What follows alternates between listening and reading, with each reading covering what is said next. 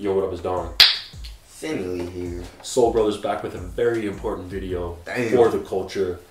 SKECHERS. You guys are such haters. Is this a real basketball shoe? Yes. Oh wow. It says SKECHERS Go Basketball. It's a basketball shoe, guys. Hey, don't hate on SKECHERS. We might have a banger on our hands. I don't know. So I got this. I think it was like 30 or 40 bucks, man, on Walmart. And you know, once you this is the box, and once you open it, it has a lot of shit for their runners. Oh wow. It's like, what? This is a basketball shoe. They're like, why did you buy a basketball shoe? Buy a runner. Exactly. So, so yeah, I want to see if this was a good performer.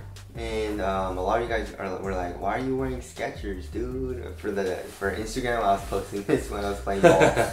So this is the reason why. And does it basketball? Even though it's a basketball shoe, we're gonna put it in the does it basketball category.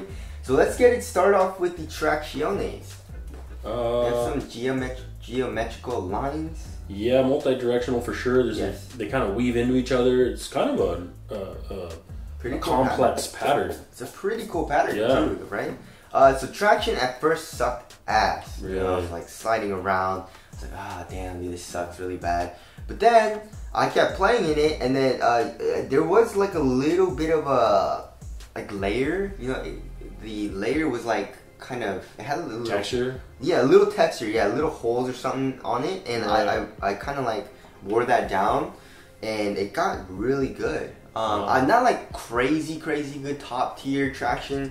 Like it's weird because so like going forward and stopping like this has a really good bite. Right. But lateral movement and moving sideways, it's not as good, you know. So it did tend to slide just a little bit from doing, you know, lateral movements. Yeah. There were some good times where it was like pretty good, like for lateral movements, and there were times where it wasn't that good. So that was a little inconsistent. But other than that, traction did improve, and it was actually not bad. Not the best, not the worst. It was actually pretty good, is what I'm gonna say. So right. And durability seems, I don't know, man.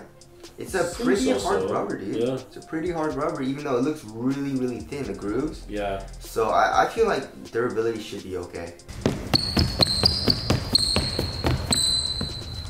Alright, moving on to cushion. Yeah, so what are they calling it? 5 gen? Yeah. Oh, it's Gen 5? Yeah. Where does it say it? Yeah. Right here on the Yeah, video. exactly. So it says 5 gen. That's the cushioning. It's actually nice, dude. Really? It's actually pretty. Is it nice, or is it just the crazy insoles they use? No, it's not. The insole's shit. Is it? It's kind of squishy. Well, yeah, it's okay. Well, I'm saying it's shit comparing it to like their other shoes. Oh, like yeah. their other shoes are insane. Yeah, they have other shoes that like the whole cushion is the insole. Exactly. But like, yeah, but this insole is not bad. It's not the best. Yeah. Especially from SKECHERS, but it's not bad. Stepping comfort's good. You do have a traditional stroll board. It's really stiff. But in the heel, there's a nice little bit of compression. Really? Slightly bouncy too. It's like soft. I like it, dude. Wow. How's The the cushion toe? is really nice. The toe is it's a little harder to feel, and you can't really feel it as much. This part is rubber, so basically in the midfoot it is caged. That's just rubber. So, but overall, heel to toe transition is nice. Heel strike for impact protection is really good. Overall impact protection is really good. Court feel is good. Responsiveness is good. So yeah, comparing it to just like other shoes, or maybe like the Kyrie Flytrap 2 or the Kyrie 3 or something, it's like way better than those. Yeah. Which I was very surprised about, and it's actually a nice cushion setup. Wow. Yeah. Alright, upper / materials. Yeah, very cheap feeling. Yeah. Shit felt.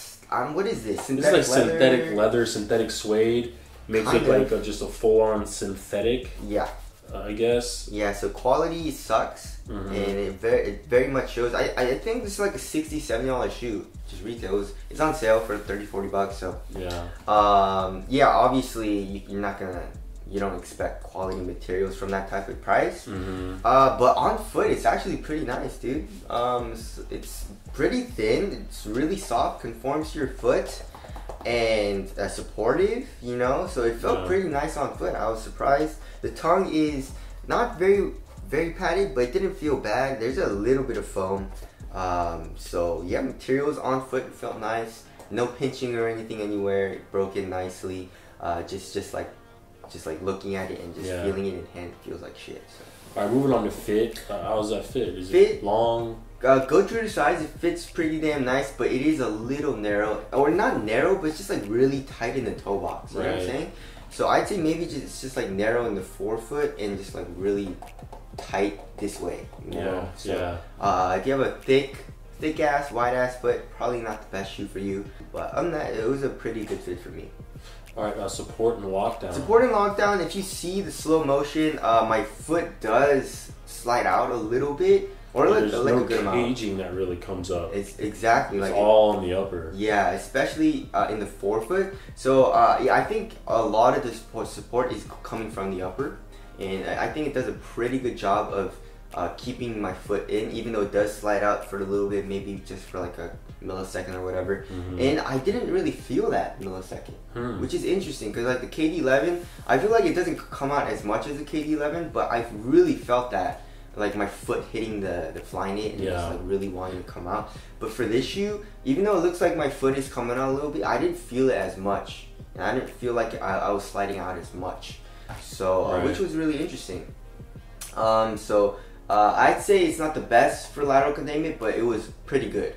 And also you have this quick fit system, which is basically just a fucking heel tab. Yeah, it's a fucking heel. You gotta name everything. It's not even a heel tab, it's like a pull tab. Yeah, and it doesn't do jack shit. You know, you just so it's like whatever, you know. Is it a quick fit? I guess. But like the thing is, the heel slippage was kind of bad though. Yeah, even though you tighten the laces and stuff like that, the heel slippage was not good. The lip is like too low. Yeah, it feels like definitely, and I didn't feel it when I was playing it though. You know, like my heel wasn't coming out like crazy or anything, so that wasn't horrible. But like, kind of like when I tried to kind of take it off, the heel slip, it was really easy to take the shoe off. So heel lockdown wasn't the best. So there's that, but it wasn't horrible like past Adidas shoes used to be. Yeah. Weight. Probably like what, 10 ounces? Really light, 11? Real light. 9.38. 9.38. Super light. Very minimal feeling. Slightly responsive. Traction could have been a little bit better. I'd say like have a little bit harder of a bite, but other than that, pretty light and minimal feeling shoe. Break-in time, nothing really needs to break in besides traction, and that takes like a few days, like 2-3 days. So. What about overall just stepping comfort? It's nice. I mean, the cushion is super comfortable. The insole's not bad. So yeah, if you just want to casually walk around in this, I feel like it'll be a pretty comfortable shoe. Right. Durability. Durability seems pretty good. Yeah, but I don't know, man. You think the build quality is not there? I couldn't imagine. Maybe I don't know much about SKECHERS, like how long they last. If you guys know, let us know in the comments. But yeah, the glue doesn't seem bad. I mean, I don't have any separation or anything. Yeah. So I mean, durability seems pretty good as far as just playing in it. You know. Yeah. And how's ventilation? No. It's a no. Even though there are little ventilation holes, it's not. It's pretty hot. So. Right. Yeah. Aesthetics. Fuck, dude, these are fire. Yeah, I know. I actually think they're dope. Because the colorway. It's not just because of the colorway. Because the colorway. I mean, it's kind of just, it reminds me of a Kobe. Dare I say. I mean, it's low, it's kind of minimal. If it didn't have this S, y'all know. If this had a fucking Nike swoosh, you guys would think otherwise, right? Yeah. So, yeah, it's not bad though, but I just really don't like this. This toe just looks like shit. So, anyway. The SKECHERS logo is kind of garbage. An S, dude. That's nice. Yeah. But anyways, $30 freaking. Ooh. I was not expecting this at all to be good. I was like, let's just fucking do it. I feel like it's gonna suck.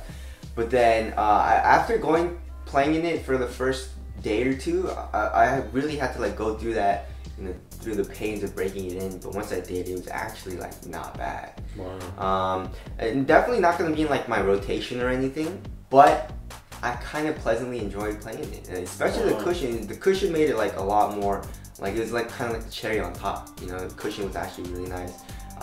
One thing that can improve is the support and the traction. The traction can be a little bit better, but other than that, for $30, $40, if you guys want to save money and you don't give a shit about SKECHERS and being made fun of, then definitely go ahead and cop, dude. I mean, it does basketball. It does it pretty well. So yeah, that's my review. That is the Does It basketball for the what's this called? The Torch LT SKECHERS Go basketball shoes. Go basketball. But anyways, that's it. Thank you guys for watching. We'll see you guys next time. Later.